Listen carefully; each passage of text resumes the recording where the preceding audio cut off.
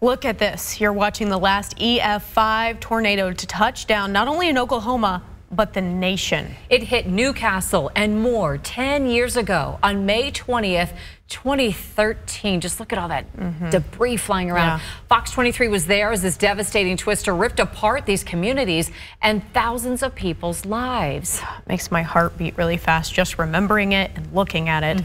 Tonight, Tulsa's chief meteorologist James Adelot joins us. James, you went back to Moore to hear from a family who survived a direct hit that night.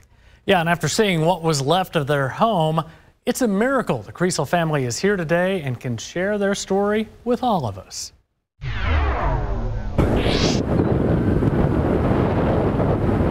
It's a miracle. There's no other way to describe it. We shouldn't be here. Nathan, Amber, and their 3 girls still call Moore home. But 10 years ago, the tornado changed everything. Walk me through your day on the 20th. Well, we knew we were going to have bad weather.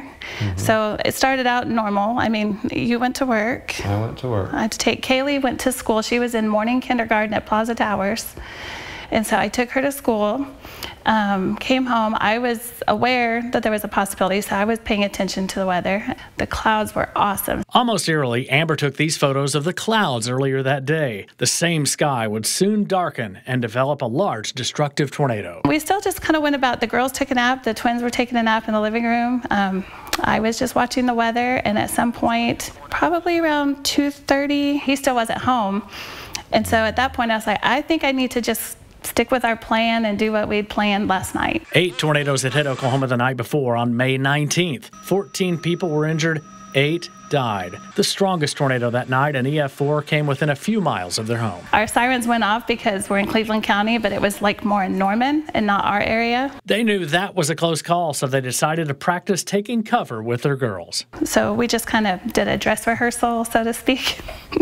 So we just went through the motions like as if it was coming towards us, and took pictures in our bathtub and everything of the girls, just so we'd know what to do, the next day. While her family did their own tornado drill, Rick Smith with the National Weather Service office in Norman was in the thick of it. He had come to work to get ready for another day of severe weather. I remember a meeting in my boss's office with me and one of our lead forecasters, and the discussion was, number one, do we see anything that's going to make this not happen? Do we see anything that's going to prevent this from happening? And then another question was, what is the absolute worst thing that can happen today? And then the answer to the first question was, no, we didn't see anything that was going to prevent it. The answer to that second question, the worst thing, when it comes to severe weather, did happen, an EF5 tornado. Supercell storms began to develop southwest of Oklahoma City around 2 in the afternoon. Within 30 minutes, the first tornado warning was issued, and just 16 minutes after that tornado warning, a tornado was doing damage near Newcastle. It was headed straight for Moore. The director of emergency management says he sounded the sirens. Came across into our city, destroying homes. The path was complete destruction. They had said there was a tornado emergency, so we knew it was headed our way. And I remember even telling the girls, like, there is a tornado and it's headed this direction. Since they had just practiced, they knew what to do. They all grabbed their bike helmets and headed for cover. The bathroom is the center part of the house, which is key. We knew that was important. There was no windows. There was only one door in, and so that was the best place for us. The girls huddled in the bathroom as Amber and Nathan held a mattress over all of them. No, we didn't have power, but we started hearing the hail and the thunder, and I go, it's here. At that point, we just heard all kinds of things.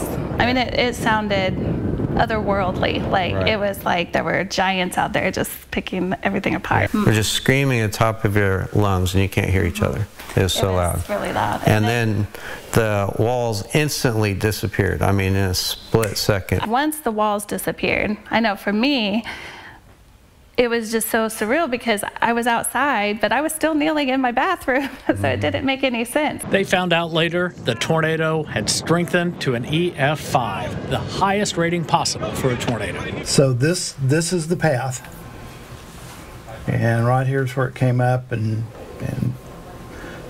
this one dissipated, and I think a new one rotated around is what I think happened. But and Amber's house was right there. Good night. The Kriegels' bathtub and just parts of one wall were the only things left standing. Amber felt like God protected her family. Once the tub twisted, that put shocks of fear into me, because I knew seconds it either had to be gone or we were gone. At that point, before it stopped too, though, was that we actually we both felt like we felt shoved down, like, which didn't make sense, because everything, you know, was happening, but like we literally felt like we were being held down.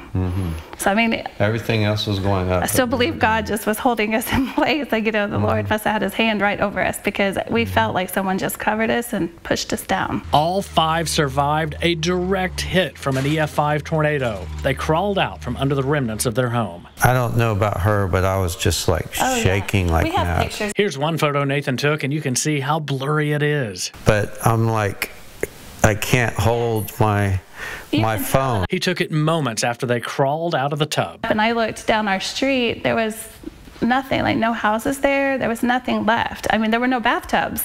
After that, the Kriegels moved to another house, but they're still in more. This is our Remember to Be Thankful wall.